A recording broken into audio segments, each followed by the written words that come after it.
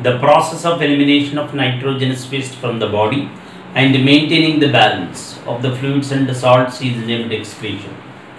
These excretory organs, kidneys, which are mesodermal in origin, and they are said to be the retroperitoneal organs. Retroperitoneal organs in the sense the kidneys whose the surface facing the body cavity,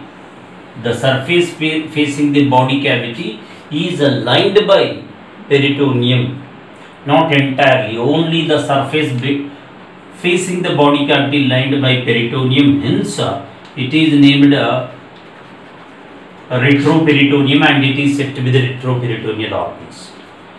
Basically, the excretory, based on excretory organs, the organisms or animals in nature are categorized as the ammonotelica and the ureotelic